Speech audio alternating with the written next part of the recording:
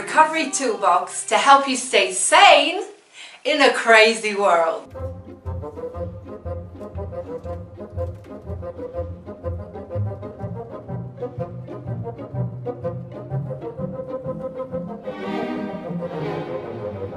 Hi there, my name is Laurene Hope. Years ago I was diagnosed with a serious mental health issue, borderline personality disorder.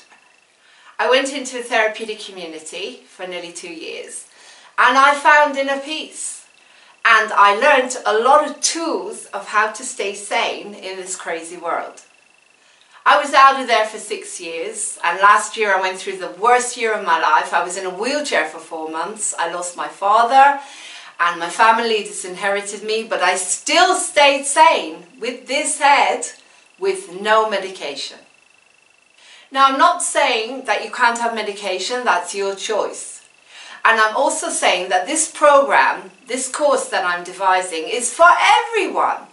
You don't have to have a mental illness to be able to learn the tools that I'm going to give you, the tools that help you to deal with the chaotic life out there.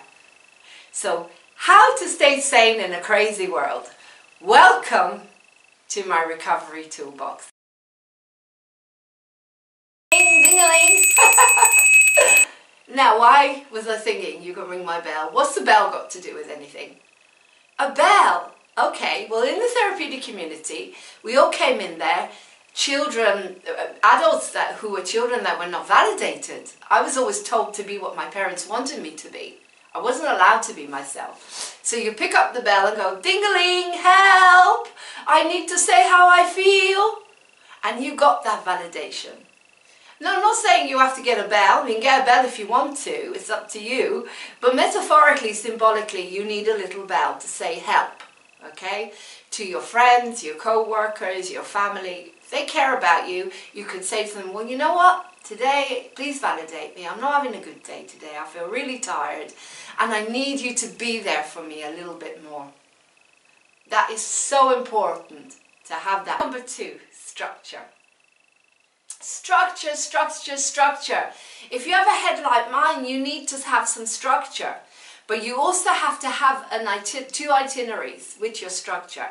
You have your structure for the day, and then you have another itinerary just in case, because we can't have certainty in this crazy world. You have to work with this world and be flexible and go with it. I've been playing accordion since I was 6 years old. And this is how I express my creativity, through playing the accordion, which is one of them. How do you express your creativity? Are you a musician, an artist? You have God-given talents, the same as everyone else. Use them. It is so important for us to stay sane in this crazy world.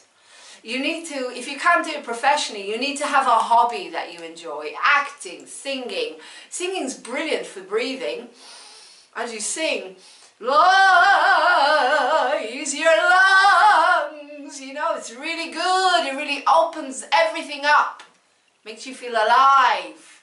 Makes you uniqueness is so important. And everything that I'm telling you today is about your uniqueness, your creativity, your nutrition, your own unique.